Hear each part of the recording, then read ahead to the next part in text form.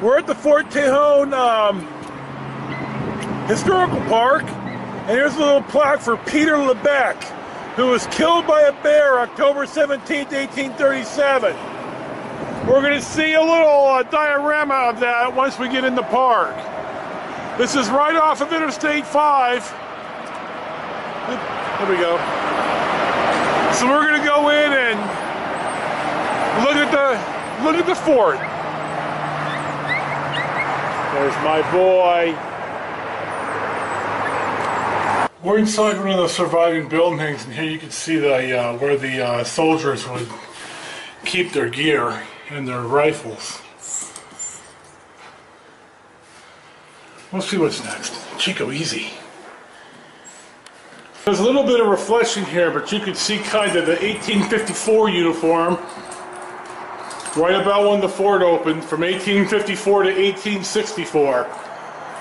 And then this is 1856, another 1856, 1861, it's kind of like what they wore in the Civil War. This was the 1st Regiment of United States Dragoons. And then the 2nd Cavalry Regiment, California Volunteers. This is 1864.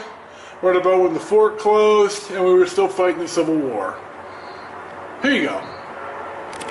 We're on the parade and drilling ground.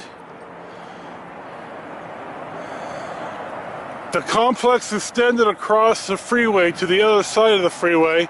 Of course, the freeway wasn't here. Here's the building that we were just in and we just took a couple of pictures of. And then more barracks were right here, and then in the 1950s an earthquake knocked everything down here. So you just have what the foundation was. The parlor for the officers, or the head of the complex, I'm not sure which.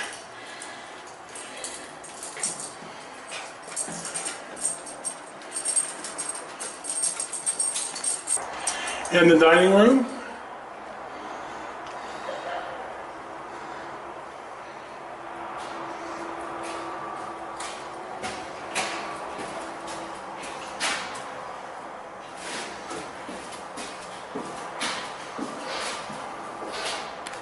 it's a piece of these turkey or these chickens, these roosters right here. Look at him. Look at him. He wants some. He wants to taste them. Hey!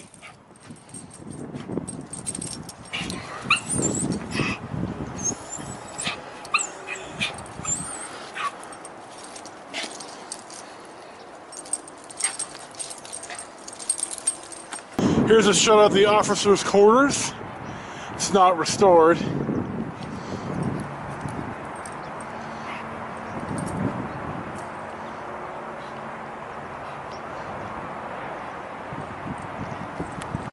Here's where the post commissary, and you got your ordnance, and there's the hospital was here too.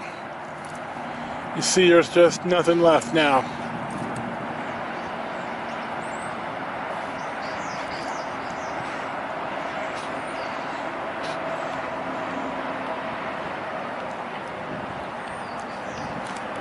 And here's the jail at Fort Tejon.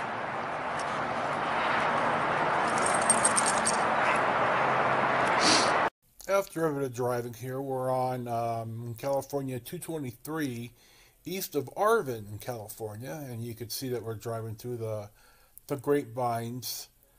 They're really looking like they're starting to bloom. Spring has come to California, at least the lower San Joaquin Valley. Well, hell, we've seen it in Lodi too, so the upper San Joaquin Valley. In fact, everywhere we're going, we're seeing spring. Spring is here because it's spring. And there you have it.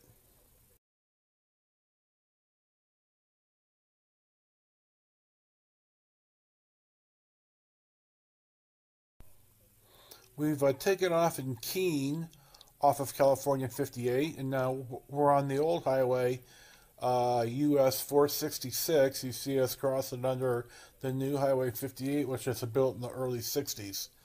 We're driving towards the Tehachapi Loop, which of course I went out and filmed. Here I am pulling over to, oh, there's Chico. Here I am pulling over to run some film at the Tehachapi Loop. So enjoy. There's a little bit of dead space. I didn't edit this well, so here you go.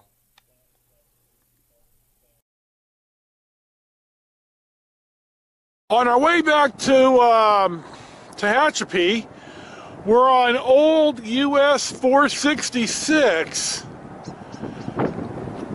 Excuse me, and we're at the Tehachapi Loop. Now what this is, a long train doubles over itself in a big loop right here. Let me walk down a little bit more. I want to show you the tunnel. I didn't pull up quite. I pulled up a little bit too far. There's a good dog. There we go. Okay, you can see right here. You can see the train tunnel and the train tracks over the tunnel. And this is a Tehachapi Loop. It's a famous spot. Train people love it here. Especially when a big long train comes and you can see the train doubling back over itself. It's a big deal if you're a train guy. I think it'd be sharp to see, but I'm not a big train guy, so. Anyway, here's what it looks like in the Tehachapis. It's all green.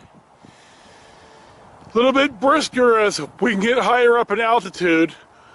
We're going to take the old highway into Tehachapi. I've never been on the old highway past this point right here, so it'll be new for me too. And here you go. It's a different view of the loop that I hadn't forgotten about, and the markers are right here. The loop was built in 1874 to 1876 when the railroad first reached the Tehachapis. Yeah, that's what it says, constructed in 1874. Except for stopping at the grocery store to get us some dinner. That was our last stop of the day, so here we are, just a little bit more time on US 466 on our way to Tehachapi. We had a nice drive. We're going to go look at the flowers tomorrow, and I'm sure you'll see more film of that. So, see ya for today.